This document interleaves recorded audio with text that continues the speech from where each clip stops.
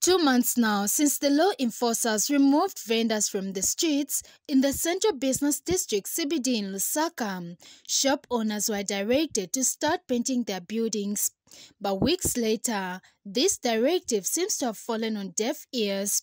The local authority has devised mechanisms to ensure shop owners comply. So as a local authority, we are going to use a mechanism. We are ahead of them. So we are going to ensure that as we issue the 2024 health permits to them, if they do not comply with the issue of painting their buildings, we will definitely not issue the health permits to them. So we are ahead of them, and that is our enforcement mechanism that we are going to use.